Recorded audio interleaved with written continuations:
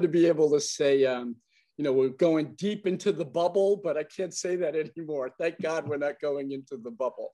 No, I mean, all the focus is on playoffs. Everyone knows how important what we've been through over the last couple of years and what we've been through this season. You have to give credit to our coach. I mean, imagine coming into a new system. You've got a week or so to put your systems in place. Lots of issues with COVID, injuries and the like, and we accomplished our goal. First goal is for the team to make the playoffs.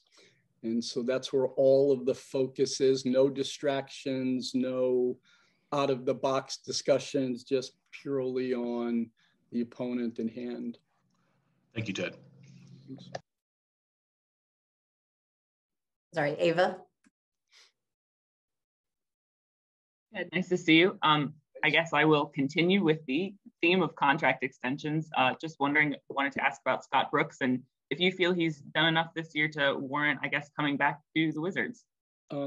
Totally the same answer. I mean, we have such an important game tonight. We want to win out. We want to win tonight. We want to win on Sunday. And we'll then get into the play-in, and then we'll see what happens going into our season. But our focus is to try and continue this upswing. And, we took a step back with the injury to Brad. But everyone in the organization is pleased that we've gotten this far, and all the focus is on just getting into that play-in. And I am an unabashed fan for the play-in. I advocated long and hard last year for the play-in when we're going into the bubble. Certainly the fans love it in each of the cities, keeps interest in the fan base. And we have partners, media partners. I'm chairman of the NBA Media Committee. We are very close with our local RSN. We owed a lot of games, and to be able to have a play-in and keep fans interested and make for a team like us that's really come on strong, I think it's an exciting time, and I'm hoping that the play-in becomes something that is an ongoing prospect for us. I think there's no tanking. There's no telling the fans, oh, you don't have to come to games. You don't have to watch on TV. Tonight's a really important game, and that's where all the focus is. Thanks, Ted. Chris Miller. Thank you. Ted, good morning. How are you? Good, Chris. Making it saucy and hot. Always keeping it spicy. But breakfast too, spicy? Yeah, always. Caliente. Since this is the first time we've really been able to talk to you all year, I kind of want to get your perspective on the 0-5 start, the COVID, the month of April, all of that. How are you and the ownership group able to kind of just navigate all of that and then to get to this point where tonight is really the most important game of the year? I think everyone in our organization in leadership tried to take the big picture in mind through this. This has been a very, very trying time for society and for our country and the economy. And the solace that you got from all of the work was watching the teams play. And what I've learned in my sports career is that overcoming adversity is the most important trait for a team to have success. And so every time there's been adversity put in front of you, my job has been to get rid of my chief worrying officer hat and to be the voice of calm and reason and say, we can do this. We can take the step forward. And if we focus on what our goals are, and we start every season with every one of our teams, as we have to make the playoffs. If we can make the playoffs, then you can aspire to winning a championship. If you can win a championship, you can bring your community closer together. And that social responsibility was additive to what we had to do now, which was keep our community, our employee base healthy. I'm very proud of the work that the leagues and our organization did in protecting our employees. We had to learn how to work remotely. I mean, that happened, at the flip of a button. It went from March till now. I mean, we just started playing with fans a couple of weeks ago, and tonight we get to play in front of 25% of our fans. The stress that puts on the organization, and we've never been able to lose sight of the personal toll that this has taken on all of our people, our players, our coaching staffs, all of our employees. Their mental health has been very, very important to us. So this has been the either rise to this occasion and making sure that you can balance and take care of everyone in the extended family, if you will. But we all worked on it. We all did it for this weekend, right? It's like, okay, the Mystics can kick off their season in their home arena. The Capitals have qualified for the playoffs and first playoff game tomorrow in front of fans. And I'm hoping quickly we can get to 100% of our fans. And not only just for our fans who want to come to the games and for our organization, but for the community. Just walk around the neighborhood. It's not the same, right? And we have a social responsibility to make the community boom again, feel positive, feel good about itself, give confidence to the small businesses and vendors around the city. So we have a lot going as an organization. And but when the puck drops, when the ball gets thrown up, all of the focus is on that one deliverable: win this game. And we've learned how to do that. Organization. There's gonna be a lot of noise, lots of talk. It's what's going to happen once you step on the court, what's going to happen on the ice. And so that's what we're trying to get everyone in that frame of mind, that nothing bad happens when you win this game. And that's the focus. Great. So thanks. Barry. Hey, Barry, nice hat. Thank you. You're not wearing it backwards to try. I can do that for you. Yeah, there. So COVID haircut here. No, yeah. So I'd take another, I'd take the opposite look at the OV contract. 13 years ago, you signed that. And at the time, you said it's kind of a risk, but it could end up, being a bargain on the other side of it. It's ended up being kind of a bargain. What do you remember about those negotiations and your expectations for the player and just how important he's been for this, forever, basically? Alex's first weekend here, he was dropped off in my house.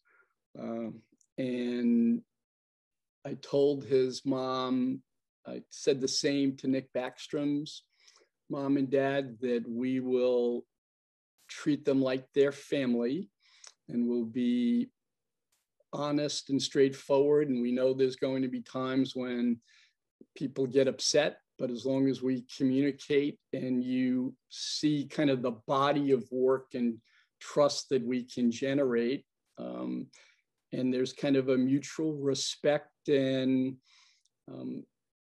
I'd say belief that we're building something great together. I think it's similar with Brad. It's similar with Elena, where they really believe in the organization, the community, and the like. And so with Alex, it's why I'll never take him for granted. I never take our relationship for granted. I beg the fan base not to take Alex Ovechkin for granted, but we've delivered on what we said we would do. That if you work closely with us, we'll we'll have a great team. We have the best team, best record in the last 20 years. We've won a Stanley Cup. We want to win more Stanley Cups. We've built DC into a hockey town. Alex buying into a women's soccer team, to me, was just a natural, organic expression of him saying, I love Washington, DC, and I love the community.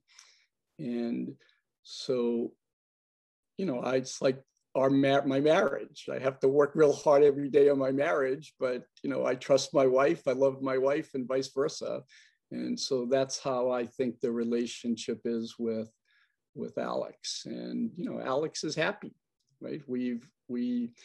What he misses most is what we all miss. We want it to be like it was. We want all of the fans wearing red. We want the neighborhood jumping with energy. We want to be as far back to normal as we can, but we also know that we've learned a lot about different things during this 2 years. And, if you've been reading my communiques, this is not an overnight thing. I've said this is 1,000 days. It's really 3 full seasons for our organization and for the leagues to kind of pivot. And those 1,000 days will just get us back to where we were in 2019.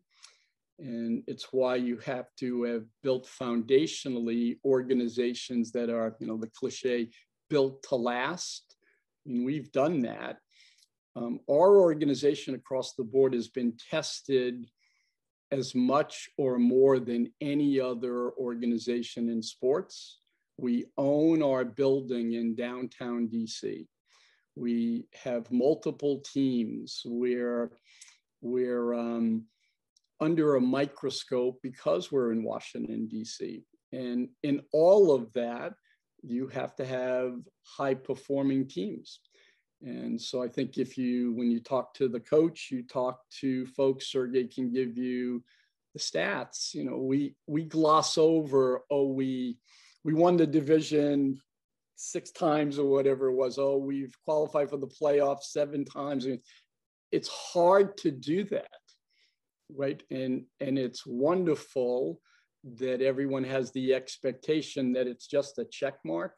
We entered this season with the Caps saying, this is the toughest group of teams in a division that we've ever seen.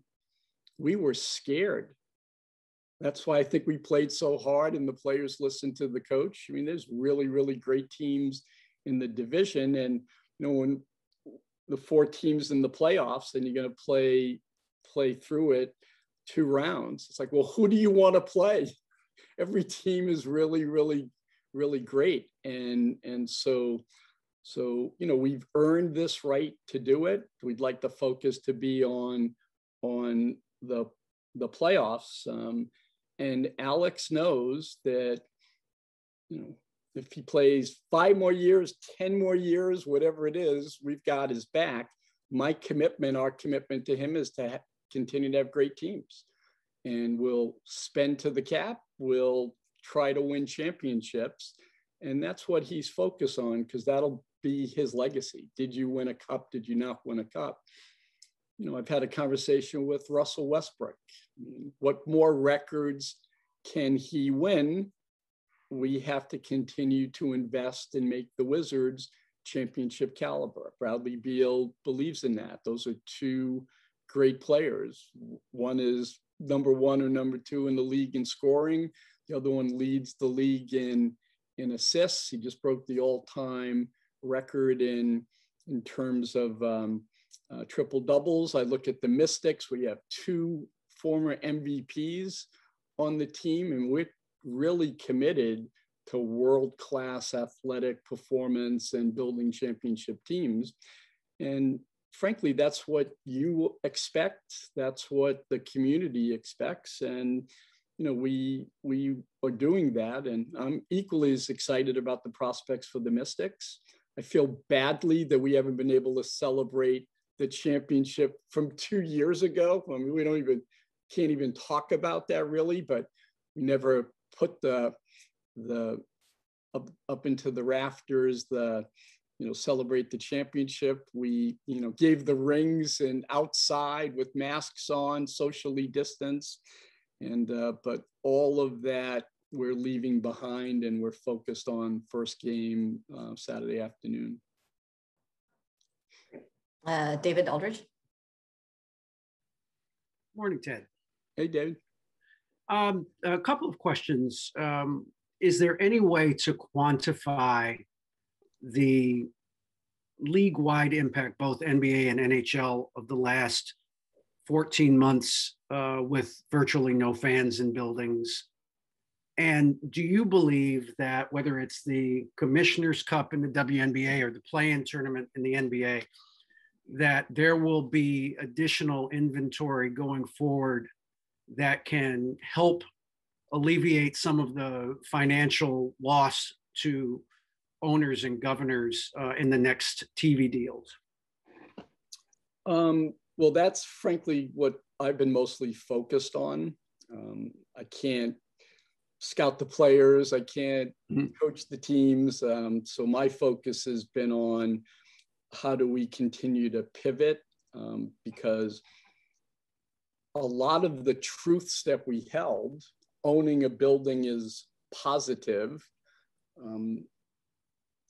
I wish I was renting a building and then could go move in with my mom or dad and not pay the rent, right? But I've been paying that mortgage atop of right before the pandemic, all new seats, new roof, new system. Right. And no, we take the long road, but that was a lot of money. I've been unabashed in telling people our business was cut in half. Our goals were cut in half. Yeah. And this following year, even though we hope to play in front of 100% fans, we have to work through what's called make goods, right? We will have sponsors, suite holders, season ticket holders. So it's been a dramatic financial pounding on organizations like us. And we've tried to weather that, be really good to our employees, really good to the players, but we've had to innovate. And so, big article today in New York Times about Dapper Labs and NBA Top Shots. Well, we're investors there. I'm an investor in Dapper, and we're pushing that because bricks and mortar were out during the pandemic. Digital, global, we're in. Well, that was a great example. DraftKings, sports gaming, and the like, very, very important. We've got this magnificent building that's just been reopened, and soon we'll be able to have the first functioning sports book in a building, and everyone's watching to see, will this work? We know it's worked dramatically well during the off season with the little pop-up sports book that William Hill created in our lobby. So we've innovated here locally, and it'll generate revenues, but it's a good metaphor for the rest of the league. And then esports, we have to double down on. I have my NBA 2K trophy there. We just gave the rings out. Right. Well, as I've said to everybody,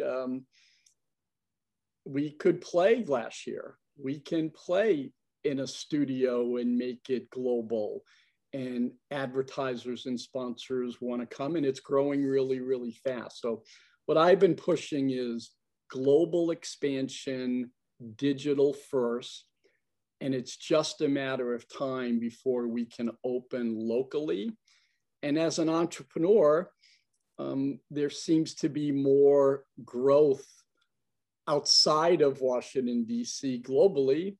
I remind people, 8 billion people on the planet, 6 billion people connected to the web, 1 billion people saying they are avid fans or participants in basketball, second most popular sport. And so it's just, what are we saying woe is me for? I can't play in front of fans in the building. Let's get busy and work and try to innovate and find new things.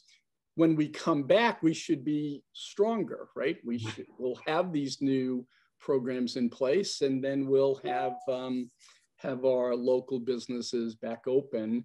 And I think we'll be looked at, the NBA, the NHL, the WNBA, as being innovators and some of the best business leaders in all of business. Great. Heather McDonough. Hi, Ted. Heather McDonough from NBC4. Good to see you. Thanks for doing this. Obviously, you touched on kind of a couple things I was thinking of, certainly with the pandemic. I guess, what's the biggest lesson that you've learned as an owner over the course of the last year plus? And, you know, from the teams that you own, the players, the coaches, even the fans in the community, what's kind of your biggest takeaways from what went on and now going forward? I think to thine own self be true. I mean, we had a lot of people counting on us, but then we had to take our cues and leads from the leagues, and the leagues are different. You know, NHL has Canada to think about and worry about. Each league has its own issues, mindset, economics, but we have to be very, very tied in with the leagues.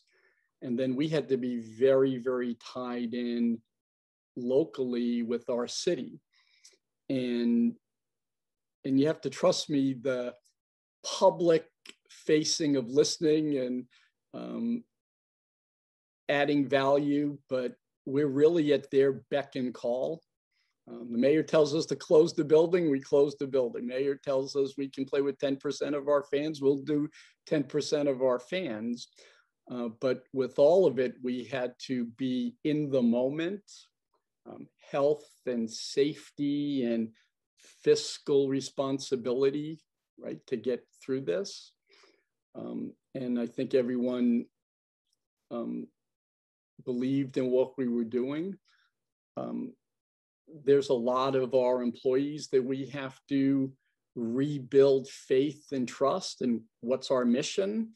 I'm sure there's fans that we have to continue to embrace, to say it's safe to come to games, it's safe to come into the city. We have to tell business people it's safe to invest in Washington, D.C. It's a lot of work to do to get through this pivot. And you know, there's a lot of joking going on this morning on, you know, people running up to a podium without a mask and say, okay, we're done, we're ready to go. And I wish it was that easy. But I think it's a it's a time now for optimism and joy.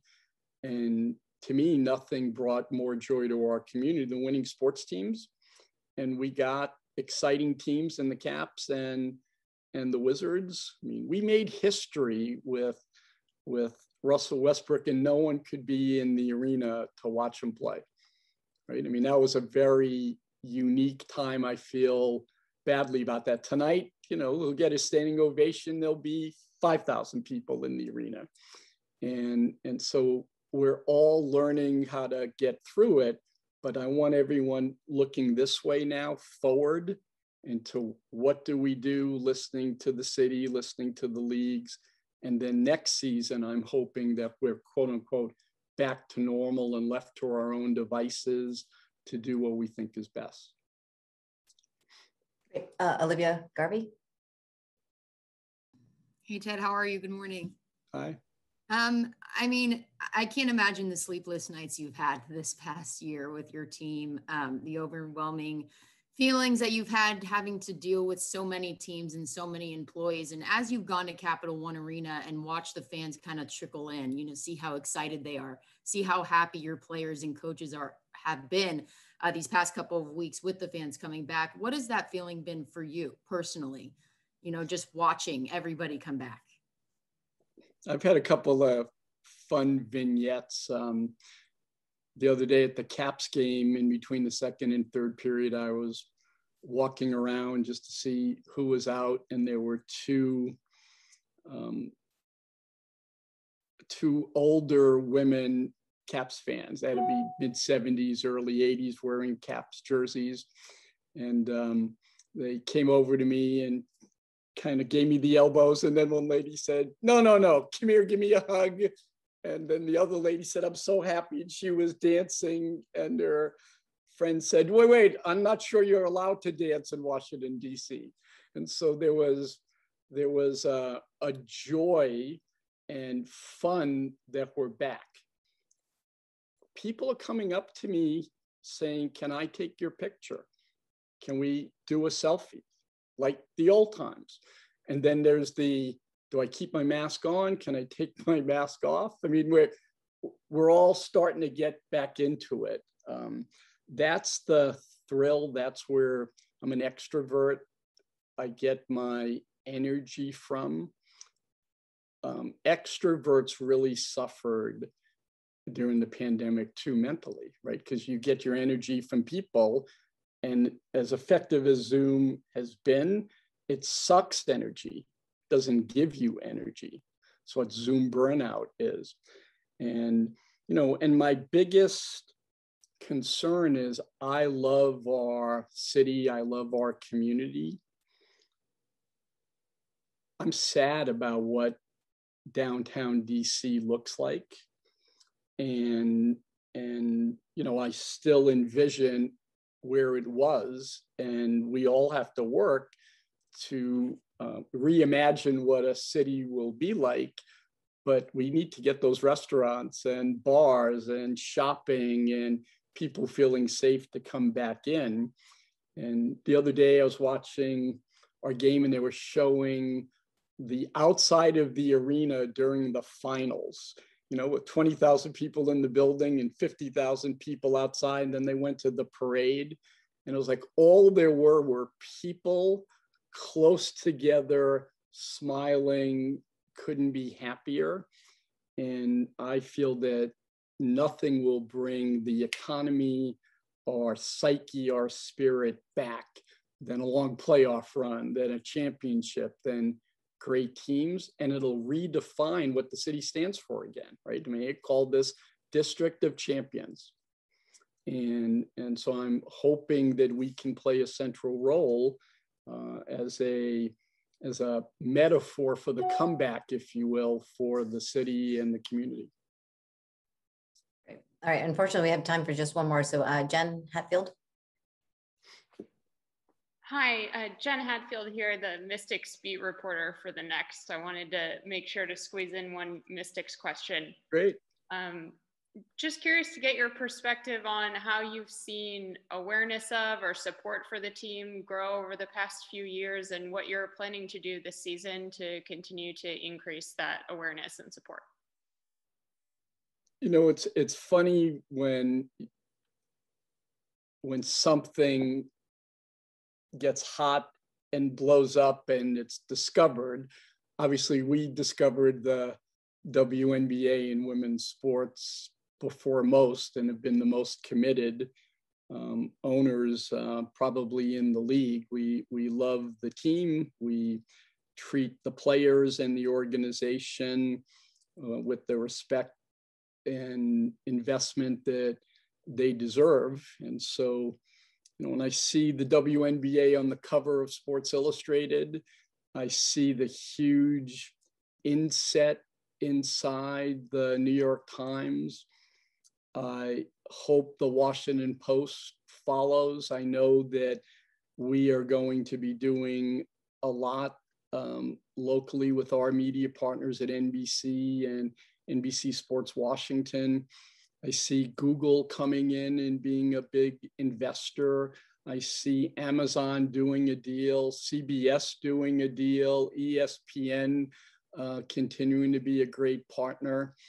And, you know, it feels good, but we're like still this far in this in this big road to progress.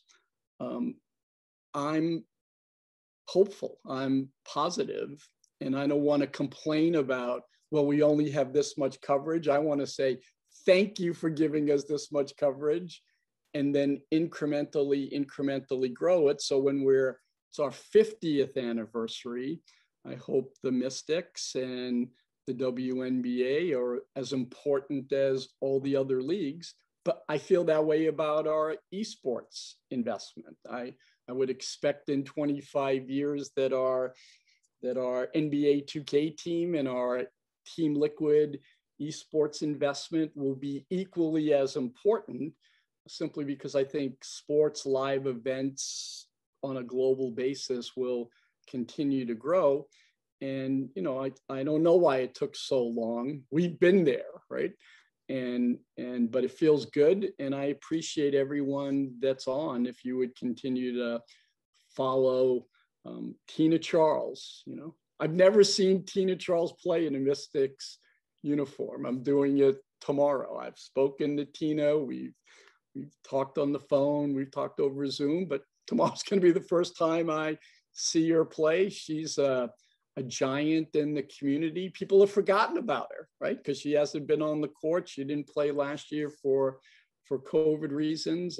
Elena is spectacular. Natasha is a great player and a great personality. We have great opportunity to build our players up, to build our franchise up, and to build the community out at St. E's, and then for the league to also take its rightful place along the other major sports leagues.